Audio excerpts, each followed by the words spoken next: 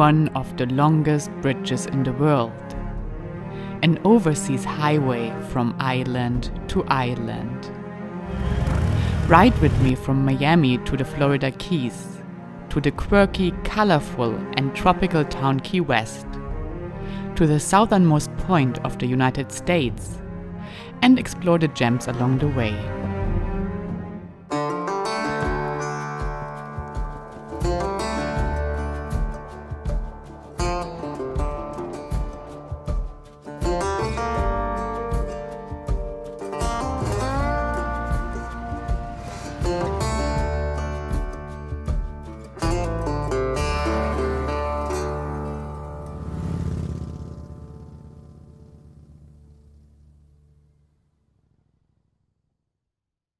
I am at a very special place today. You can see it behind me. I am at Eagle Riders and we do a super cool trip today. We rented motorcycles and very special ones, not exactly adventure bikes, these ones here. And we will go from Miami in Florida to Key West.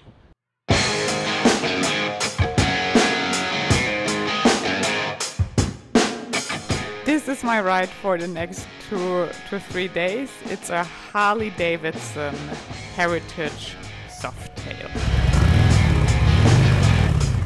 Fun fact, you actually don't need to wear a helmet here in Florida. You can drive motorcycle without helmet, but I am wearing my adventure helmet. Not the best fit with a Harley, but I can't ride without.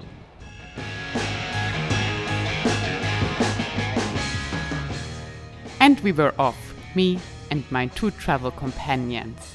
We were off to our ride from Miami to the Florida Keys, an archipelago of coral islands dotted in the Azure Ocean.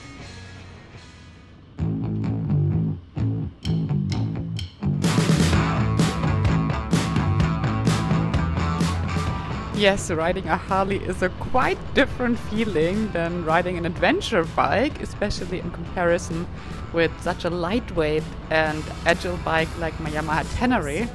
But they are made for the roads that we will travel on our way to the Florida Keys.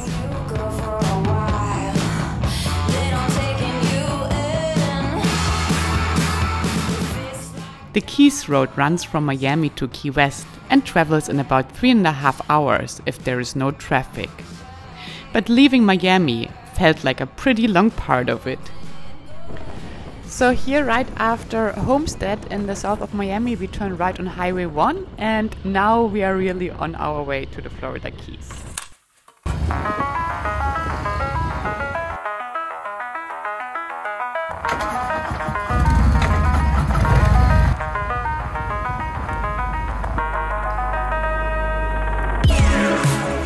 As soon as you turn onto US Route 1, getting lost or taking a wrong turn on your way to Key West would be a great achievement. You just follow Highway 1 South for the next 125 miles or 200 kilometers, and you will arrive in Key West.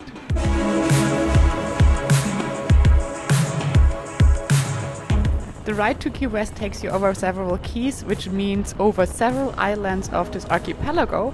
And we go first over Key Largo, then Plantation Key, and then we stay at a very special place.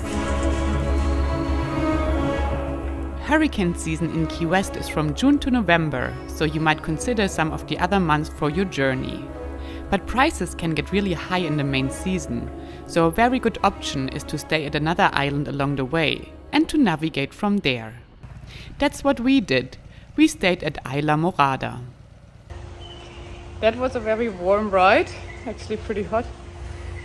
And now we arrived in Islamorada, our first stop.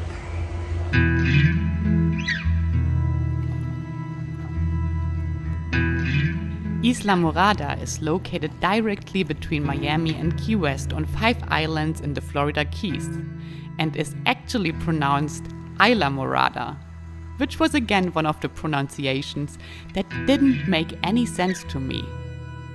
Even though the name Islamorada came from early Spanish explorers and means translated Purple Island, You don't pronounce it the Spanish way anymore, but very English, with isla being now isla, similar to the word island.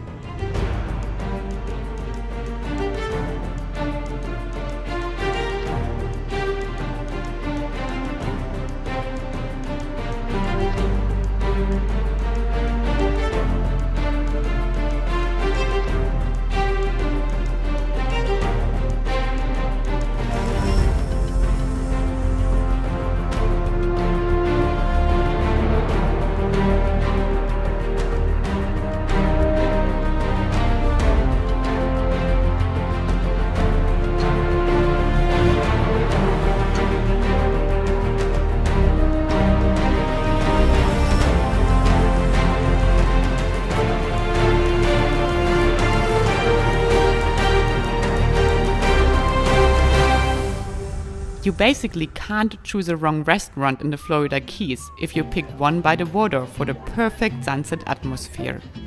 And yes, the views are so beautiful that the food seems to become a minor matter.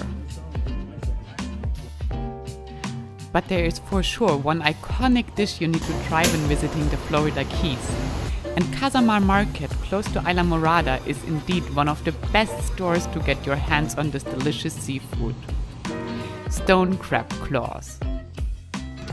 They're not so cheap, these crabs, no, huh? They're very exclusive.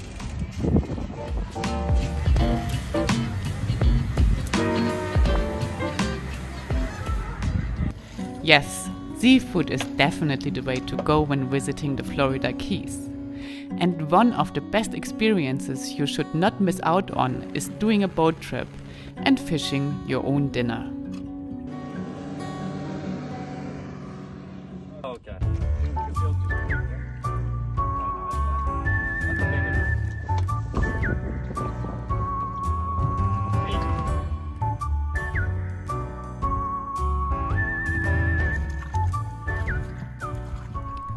And if you are not careful, you might get a little bite by a shark.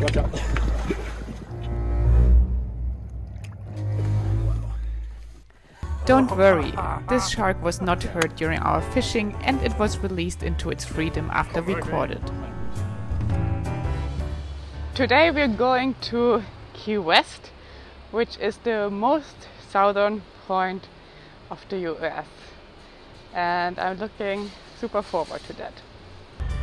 Good morning everyone! Today we are doing what we're here for, riding all the way to Key West and to the southernmost point of the United States of America.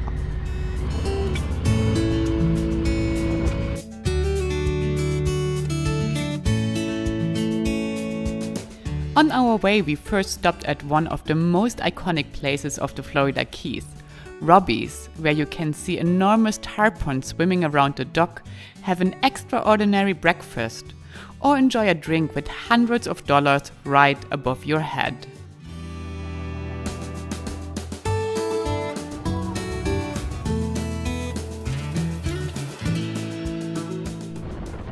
So the absolutely crazy and remarkable thing about the ride to Key West is the bridges that you are crossing. It's just insane and I can't wrap my head around that you just drive over the ocean.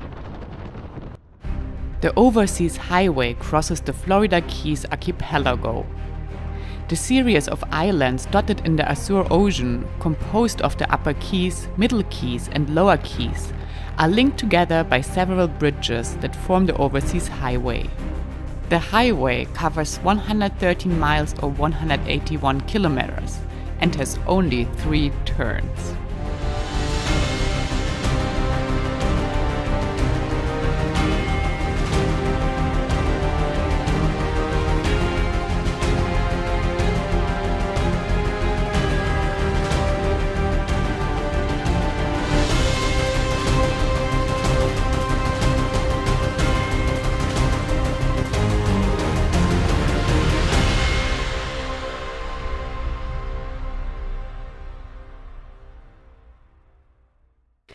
Now we are approaching this absolutely crazy bridge that connects two of the islands and is one of the longest bridges in the world and basically just goes above the ocean. If you ask me, it's a really crazy masterpiece of construction. The 7 Miles Bridge in Florida is one of the longest bridges in the world. It is flying over the deep blue Gulf of Mexico, over 11 kilometers or 7 miles, and connects Night Key to Little Duck Key from the Gulf of Mexico to the Florida Strait. And yes, it is definitely the most spectacular part when riding the Florida Keys all the way to Key West.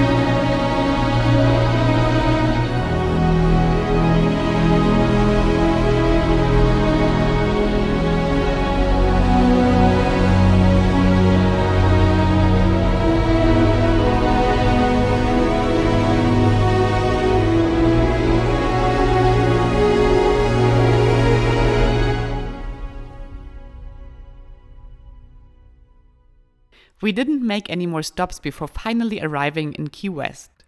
The city of Key West, with its tropical, nonchalant and rebellious atmosphere, is a true symbol of the east coast of the United States. It is located only 90 miles or 150 kilometers from Cuba and offers a unique free-spirit vibe. Indeed, Key West even has its own flag. The so-called Republic is a humorous micronation declared as a tongue-in-cheek secession of the city Key West from the United States on April 23rd in 1982. The Independence Day of the Republic is celebrated every April 23rd as part of a week-long festival.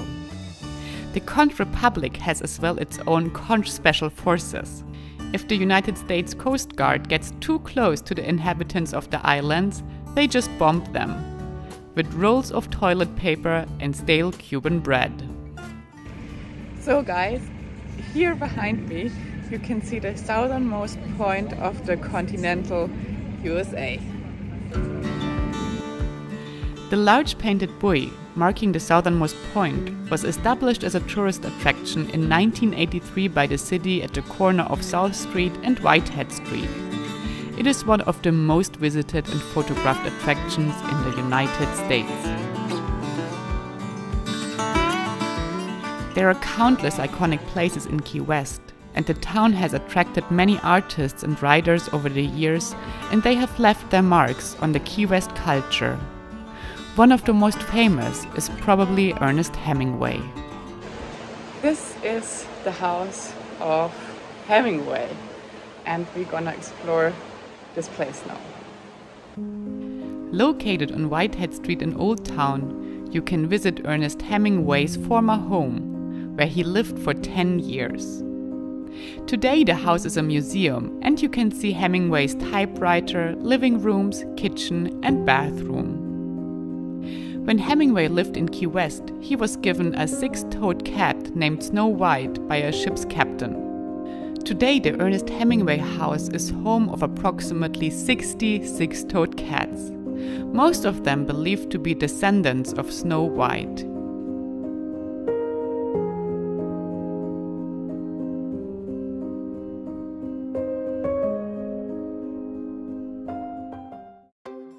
After we returned from Key West to Islamorada, suffering in the heat on our motorcycles, we decided to join one of the refreshing fun activities that you can find all over the Florida Keys, to go for a jet ski ride.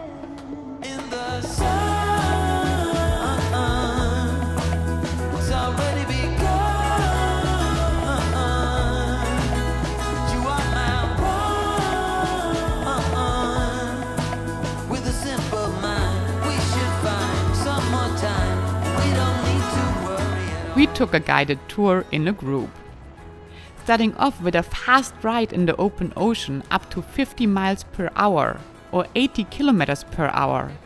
Our guide soon took us on a real tour, crossing Whale Harbor Bridge, through mangrove tunnels and along the mansions of Islamorada.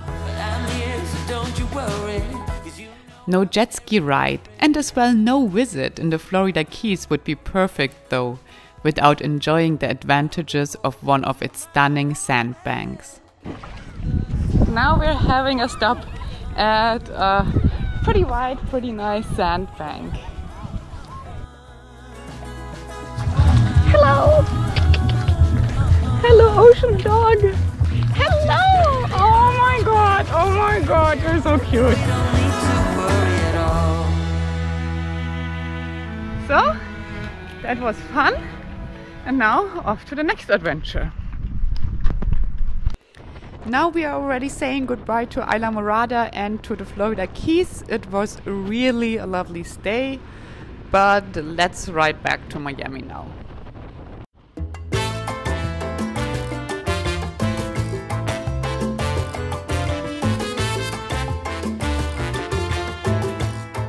When in Florida, make sure not to miss out on Cuban breakfast. We only stopped once on the way back, and it was definitely worth it.